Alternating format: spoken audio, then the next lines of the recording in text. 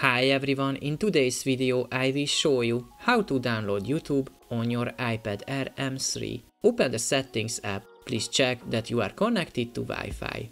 At the top you should see your name, which means you are signed into your Apple account. Without an Apple ID you won't be able to download apps. Now open the App Store app. In the search bar, search for an app.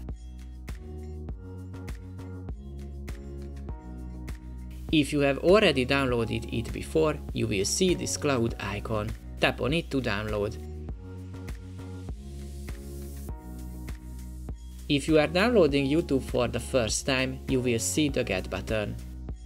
Now I will search for an app to show you. Tap on the Get button. Now you need your Touch ID. And that's it. We are done.